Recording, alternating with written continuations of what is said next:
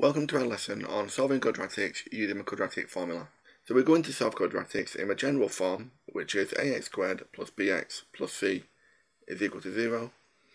And we're going to do this using a quadratic formula, where x is equal to minus b plus or minus the square root of b squared minus 4ac all over 2a. And before we begin using this formula, I want to show you how it's derived from the general form by completing the square. We begin by dividing the left and the right hand side of the equation by a, because then the a divided by a will cancel to make 1.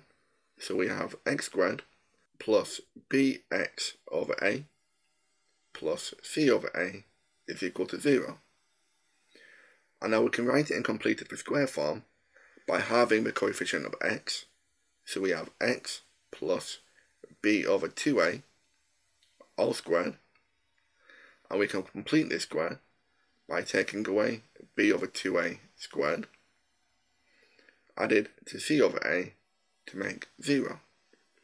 And now I'm going to square this fraction, and I'm going to write c over a as an equivalent fraction by multiplying numerator and denominator by 4a.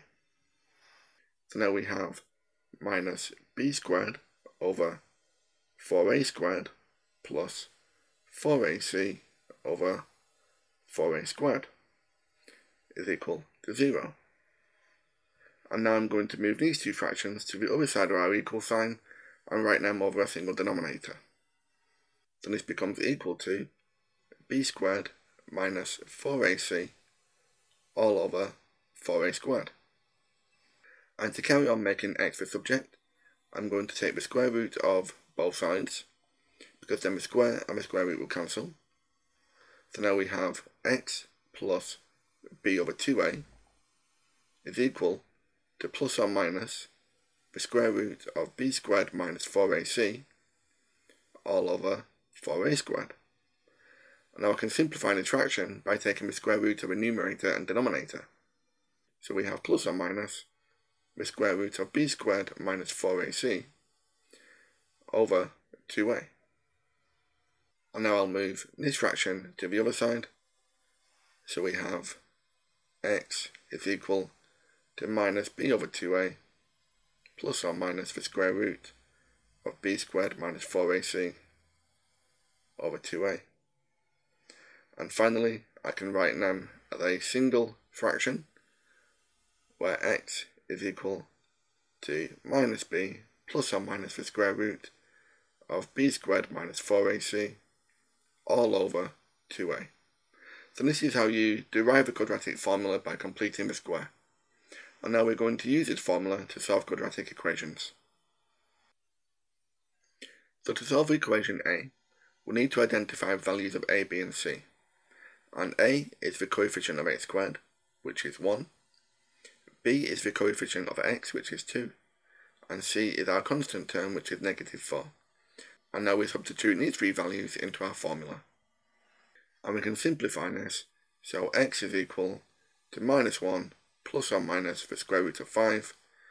So x is approximately negative 3.23 and x is approximately 1.24 to three significant figures. Do you want to try and solve questions B, C, D and E? You can pause the video and resume it when you're ready. So we begin by taking away the 5x and the 19 from both sides of the equation. So these will cancel, as will these. So now we have x squared minus 5x minus 19 is equal to 0. And we can see that a is equal to 1, b is equal to negative 5, and c is equal to negative 19. And now we can substitute these three values into our formula. So this will simplify, so x is equal to 5 plus or minus the square root of 101 over 2.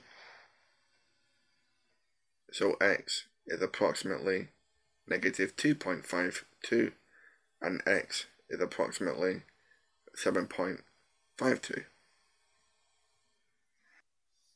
And for question C, we'll make the equation equal 0 by taking away 1 from both sides.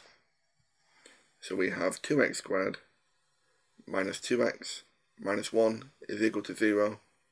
So a is equal to 2, b is negative 2, and c is negative 1. So x is equal to 1 plus or minus the square root of 3 over 2, which is approximately negative 0.37 and 1.37. And for question D, we make the equation equal 0, so 5x squared minus 10x plus 1 is equal to 0. So a is equal to 5, b is negative 10, and c is 1. So x is equal to 5 plus or minus 2 root 5 over 5, which gives us approximate solutions of x is 0.106 and x is approximately 1.89.